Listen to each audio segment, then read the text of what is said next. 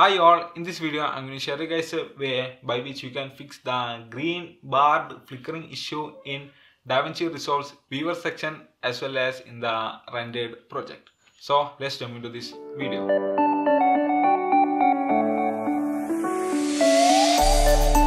The problem is that there is a green barred flickering issue as well as some blurred barred flickering issue in the viewer panel as well as in the rendered project. So the fix is very simple for this. Just head over to your Davinci Resolve's preference section.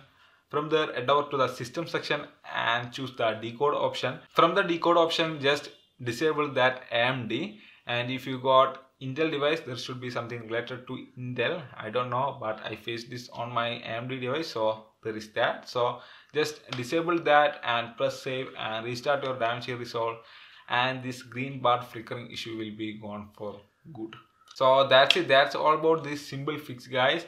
I hope you find this video useful and helped you to fix this green flickering issue in your device. So that's it. That's all about this video, guys. Thanks for watching. Talk to you next one, and don't forget to subscribe.